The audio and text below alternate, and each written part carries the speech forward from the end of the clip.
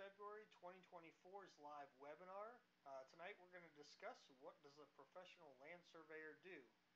So if you're considering a career change into land surveying, it's an exciting field that combines outdoor work with technical expertise, offering opportunities for problem solving, professional growth with strong mathematical skills, and the willingness to learn.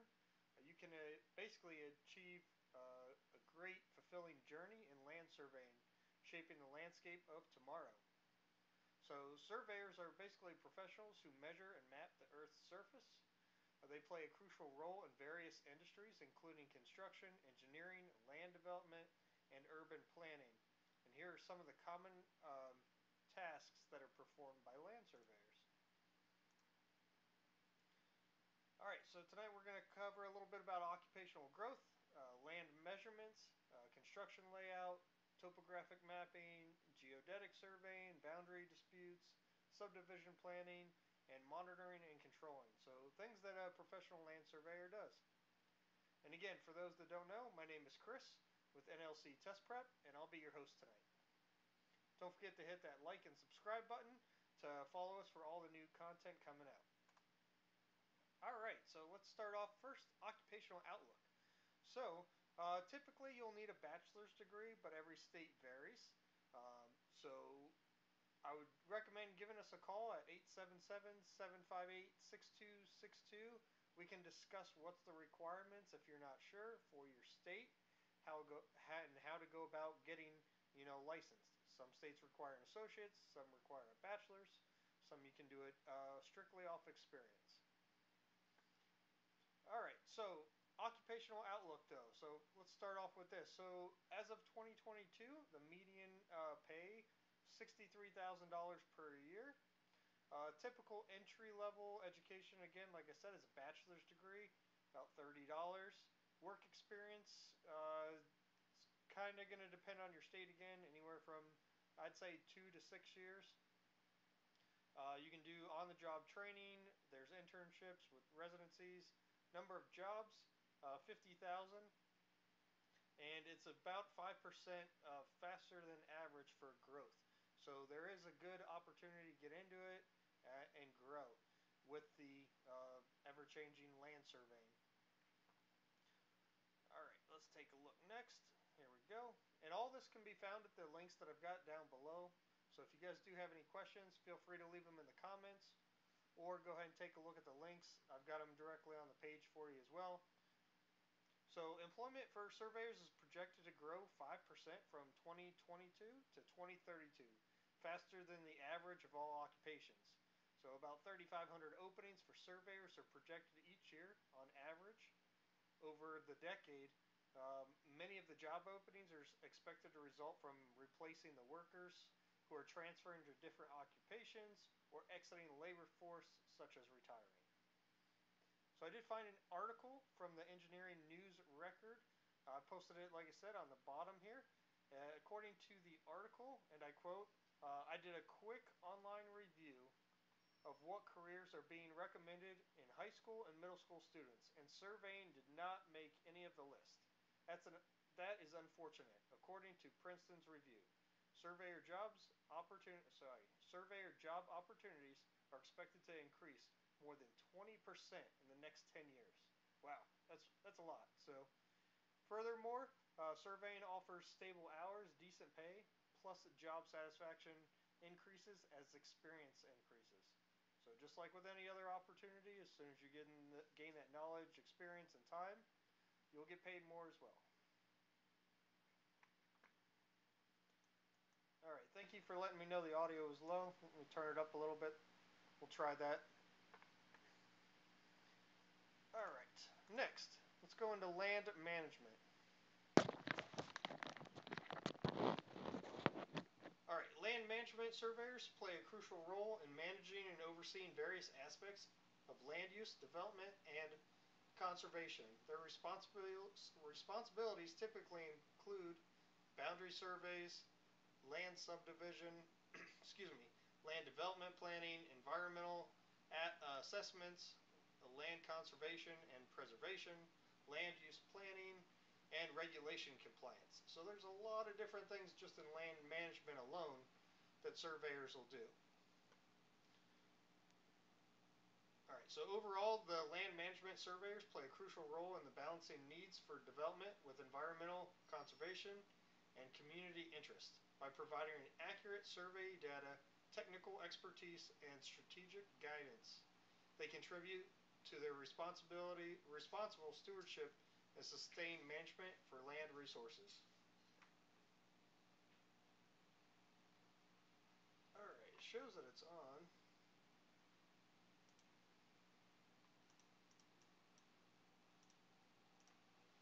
All right, can you hear me now? Let's try this. Is that any better? Can you guys hear me now? Testing. Let me know if you guys can hear this now.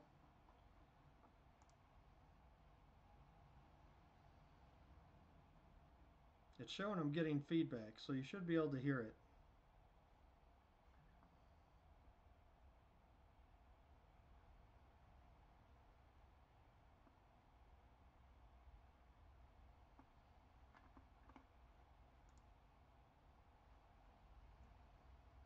All right, you guys should be able to hear me now. It's showing it's coming up on here. I can hear it myself. Let me know if you're still having trouble hearing me.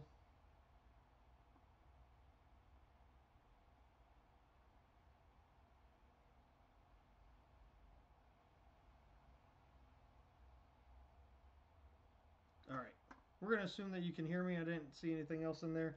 All right, so what does a professional land surveyor do? For those that couldn't hear me, I do apologize. So we're going to cover, occupational growth, land measurements, construction layout, topographic mapping, geodetic surveying, boundary disputes, subdivision planning, and monitoring and control. So again, real quick overcap on the occupational outlook. I've got the link down below of where I found this information. According to 2022, median pay is about $63,000 for land surveyors. It's about $30 an hour. Again, every state's a little bit different. Typically a bachelor's degree. Some can do it strictly off experience. Okay, great. Thank you for letting me know. All right, you guys can hear me, so perfect. All right, so yeah, like I said, so education, typically a bachelor's degree. Some states will allow an associate's degree, and other states you can do it strictly off of experience. Every state varies, so if you do have any questions, just give us a call at 877-758-6262, and we can discuss what your state requires to get you licensed as quickly as possible. All right, work experience in a related occupation.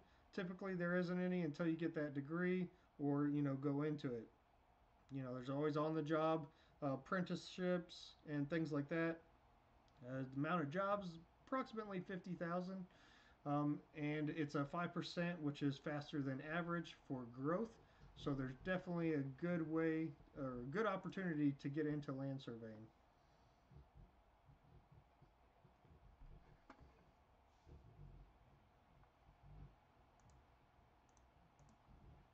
Okay, so employment for surveyors is projected to grow 5% from 2022 to 2032, apologize, faster than average for all occupations. About 3,500 openings for surveyors are projected each year on average over the decade. So there's a lot of people that are retiring, a lot of people transitioning out, and basically they're expected to be 20% in the next 10 years of land surveyors needed. All right, land management. Like I was saying, so they do a couple different things for surveys. So we've got boundary surveys, land subdivision, land development planning, environmental assessments, land conservation and preservation, land use planning, and regulatory compliance. So overall, land management surveyors play a vital role in balancing the needs for development and environmental conservation and community interest by providing accurate survey data and technical expertise and strategic guidance. So there's, like I said, different opportunities. Land management is one of them. Next, we're going to go ahead and talk about construction layout or construction staking that a lot of people can do. So, also known as site layout or site engineering, involves the process of transferring design plans from paper or digital formats to the actual construction site. So it's a crucial phase in the construction process, ensuring that the buildings, infrastructure, and other structures are accurate or built accurately and according to the design or plan. So construction layout is typically performed by surveyors or engineers and involves the following key steps. So one, like take a look at this one for instance, interpreting the design plan, establishing control points, transferring measurements, setting out reference lines, verifying accuracy, and as-built surveys typically when you're done as well.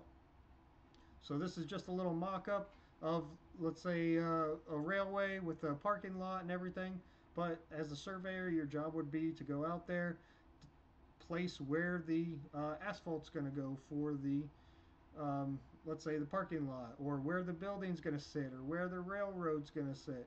So all this would be laid out by a surveyor.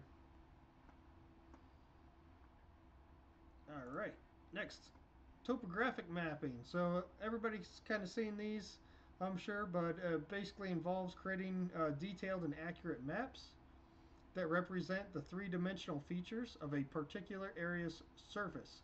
So these maps depict the elevation, contour lines, and various natural and man-made features such as rivers, valleys, hills, roads, buildings, and vegetation. So these are pretty essential when it comes to building. Uh, if you go and you just give a property to an individual, say in Kentucky versus Florida, if they don't know the elevation changes, it's going to be a little hard to know where the building's going to sit. Are they sitting 5 feet below, let's say, the water line in the state of Florida, or do they have a 1,000-foot elevation change on that property in Kentucky? You just never know without getting the elevations done or having a topographic survey. So some of the things that you'll do for topographic mapping is data collection, contour generation, feature identification, data processing, and map production.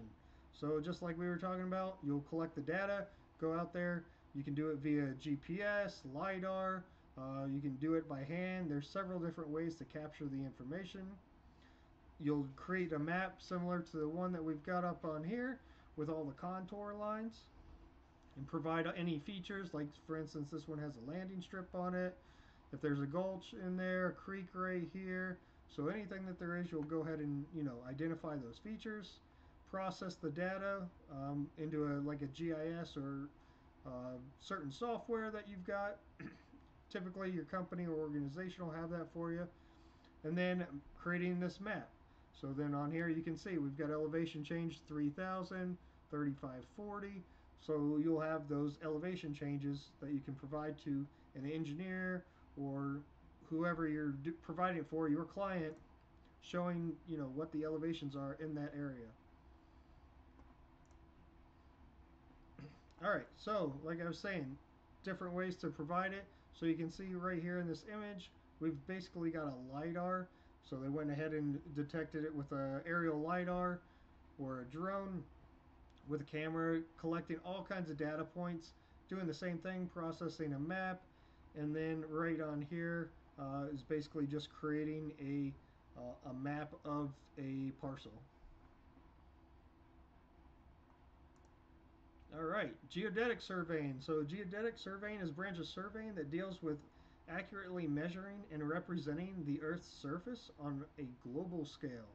So it involves the precision determination of the size and shape of the Earth, as well as the establishment of reference points and coordinate systems, my apologies, for mapping and navigation purposes. Geodetic surveying plays a crucial role in various fields. Cartography, geophysics, satellite positioning, navigation systems. So all those are, basically relied or, used geodetic surveying. So again, with it, we can do Earth's shape and size, coordinate systems for framework. You can do, let's see, geodetic datums. So a datum is a reference surface used to define positions on points of the Earth's surface. So, geodetic surveyors establish and maintain datums that serve as the basis for mapping and navigation. So, there's a couple different ones out there, like a World Geodetic System or the North American Datum. And then we've got control networks. So, geodetic surveyors establish control networks consisting of network of precisely measured and monitored points. So these control points serve as a reference marker for surveying and mapping activities, and they are typically distributed across the region or country and used to tie in together other surveying measurements. All right, and then we got satellite positioning. Everybody knows what that is. You've used GPS, whether it be Google, Waze, or what have you, Maps on Apple. So there's several different GPSs that I'm sure everybody's familiar with. And then geodetic data analysis, again, same things, just monitoring it over time, seeing if elevations have changed, locations have changed, what have you. All right, next, boundary disputes. So, boundary disputes arise when there's a disagreement or uncertainty regarding the location, extent, or ownership of property boundaries between adjacent landowners and entities. These disputes can be complex and may involve legal, surveying, and negotiation processes to resolve. So, an overview of it, so you've got the cause of boundary disputes. Could be somebody saying, oh, your fence is on my side of the property or your building's on my side of the property. You just never know what it's going to be until that dispute comes up. Then you've got surveying and boundary determination. So that's when you're going to basically resolve the boundary dispute is by providing a survey. Legal analysis of it. So boundary disputes involve legal analysis of property deeds, title documents, historical records, and relevant laws and regulations to ensure that it is your property or is not your property, depending on the case. Negotiation and mediation, litigation, court resolution, and enforcement and compliance. So there's a lot of different steps that you'd be involved in if you were doing land surveying or could be involved in for property disputes. Subdivision planning. So we all live in an area where you've seen subdivisions, I'm sure. So basically large tracts turned into smaller ones for residential, commercial, industrial. So anytime you go into town, typically it started as a larger tract, 10 acres, 20 acres, whatever it might be. And then it was reduced and it now has an industrial area or commercial buildings all along the roadway or what have you. And has the zoning for the commercial, residential, industrial. So again, land surveyors are involved in subdivision planning and laying it out. Monitoring and control, kind of talked about this a little bit with the GPS. So basically, looking for changes in the Earth's surface. So you'll put in like a control point here, and then you'll look for variations. So if the Earth's sinking, if you've got like a pothole, anything like that, you can determine it by having that height, elevation, location, everything placed on one of the markers, and then from there you can tell or determine if the Earth is, falling, or if there's a underground water or something that may be causing these crevices underneath. So again, surveyors are used for several different things, even monitoring and controlling. Also, surveyors can work in several different areas. So not only is it going to be land surveying, but there's mining, there's oil and gas lines. There's several different ways to work in land surveying besides just doing like property lines. All right, so that kind of sums up. Let's see, got a question here. What do you think about? Is it China-made GNSS? So I don't know enough about it to give a great answer on it. But if you want to send me some information or put it in the comment along with a good contact number, I don't mind reaching out to you and letting you know, and we can provide some, feedback. But I don't know enough about it to tell you, unfortunately. But if you guys do have any questions like that, that's great. Let us know. Or if you want to hear about a particular topic, we always like to know so we can provide that for you.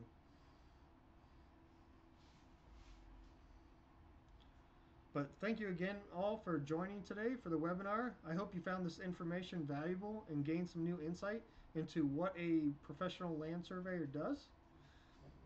Overall, surveyors, like I said, play a vital role in the shaping and build and the building environment and ensuring that the land is used efficiently and responsibly. So remember, the Learn doesn't end here. Stay connected with us on Facebook for updates and future webinar events.